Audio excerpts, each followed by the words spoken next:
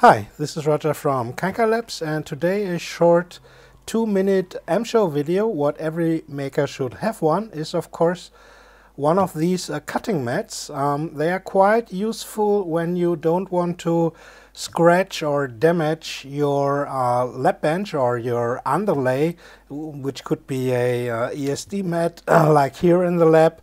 And you quite often not only have to do with soldering in the electronics lab, but also with some cutting actions, and therefore it's very useful to have such a self-healing cutting mat. You see, you don't get any scratches, or the grooves close themselves again. You can even use both sides of this cutting mat, so both sides have the same material. It's nearly impossible to cut through, so that's quite important if you have to apply great pressure to cut something. Well, we supply them in only one size, that's A3, which is around 30 by 40 centimeters. And well, that was it.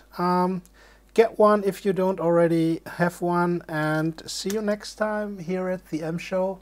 What every maker should have one. Bye from Kanka Labs, bye from Roger.